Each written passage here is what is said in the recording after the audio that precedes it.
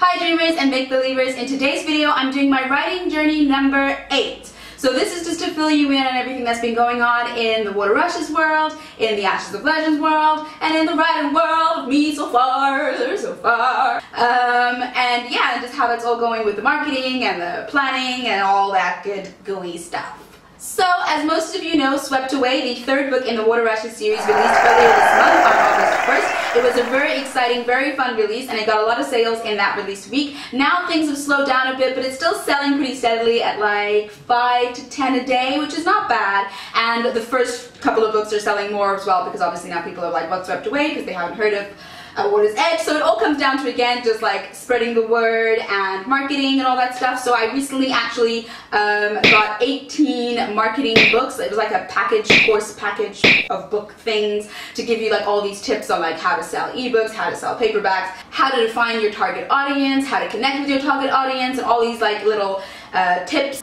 I think I'm alright with my target audience. That was something I defined a long time ago, like whilst writing at Water's Edge, because I realized, like, obviously to know what I'm writing and what's appropriate and what's not appropriate and what suits and what doesn't suit, you have to know your target audience. So I kind of figured that one out before, but it has helped over the years to like define it and fine-tune it, and it's always good to keep refreshing knowledge on stuff that's happening in the marketplace. So I got 18 books on stuff for that, so that's hopefully going to help me on spreading the news and getting the word out. And I've also decided to revamp, I can't remember if I mentioned this before, but I've decided to revamp my website, which is www.smcphersonbooks.com. So right now, I mean, I like how it looks, and it's got like quizzes on it, and it's got my blog on it, and it's got my books on it, and trailers and stuff like that. It's pretty fun and exciting, but I feel like it needs like a visual makeover, and I'm also thinking of new logo ideas. So I recently did a poll and asked people to like vote on a style for the logo, and I also asked people on Instagram if they had any suggestions, and this one girl, Ife D'Souza, came up with a fantastic idea. So what Ife said is maybe something like a spinning compass. I was just thinking, since your greeting is fellow dreamers and make-believers,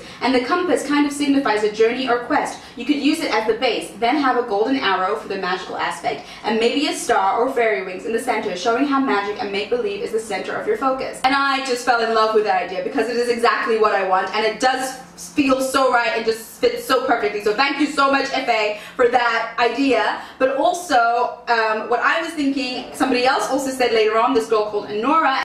And what Honora said was that she likes the whole compass idea that Ife suggested, especially because it made her think about the Gether drops from the Water Rushes series. And that's exactly what happened with me. Like when Ife said the compass, I was like, that is brilliant, because if you haven't read the Water Rushes series, there is a device called the Gethermot and the Gether drops, which guide you to magical portals. And then also in the other series that I'm working on, there is an actual compass. The compass isn't like a main important thing, but there is throughout the series going to be pirates, which I'm so excited to write. And yeah, pirates have compasses, so it just works so well, and the wings and everything. So I'm loving this idea. So I think that I'm gonna go with that. So now I just need to find a designer to make the logo, and then I can get that on the site, and then I can start thinking about how to revamp the site as well. And if anyone out there knows how to design a website or redesign a website, or if you know how to design a logo and you want to take a crack at it, then please get in touch with me, because I would love all the help and support that I can get in this revamp, relaunch thing that I am doing with the site.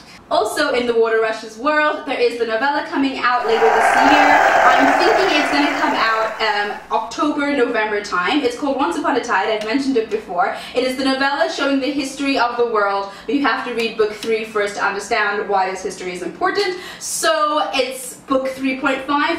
So there's that, and I'm also halfway through the 4th book in the series, and I can't wait to reveal the title of that one to you. But one thing at a time, just done Swept Away, gonna do Once Upon a Tide, and then I will reveal the title for book 4. But I'm really, really enjoying writing it, and the characters, and exploring the world a bit more, and expanding the world, and getting to know the characters a bit better, and evolving the characters a bit more now as they grow older. So I'm having lots of fun writing book 4 in the Water Rushes series, and that will hopefully be released early next year. I'm thinking March latest. And then in other news from my other series, that is called Ashes of Legends. So in the Ashes of Legends series, I have now finished draft 1 of the first book. The first one is called Ashes of Legends, A Gypsy Tale, which I mentioned before. It's a story of gypsies and soldiers in past lives, and basically this girl ends up running away with the gypsies to get away from a crime that was committed, and the soldiers are after her, but it turns out that one of the soldiers is someone she knows from another life, and you know, they're cursed to meet and and fall in love and fall into despair over and over again because something keeps them apart. And so book one kind of goes through all these things and the story, and then it leads to the next story where there will be pirates. So I'm currently working on the second draft of that one. I'm hoping to finish it in a couple of weeks, and then that whole process will start, and I'll be releasing Ashes of Legends also early 2018. So there's lots of things in the works that I'm so excited about, and I can't wait for you guys to read. And as always, thank you for being on this journey with me, and if you have any questions or if there's any advice that you want to give, I am all ears and all mouth, so happy to answer your questions. And yes, that is all for today. Until next time, I'll see you. Bye!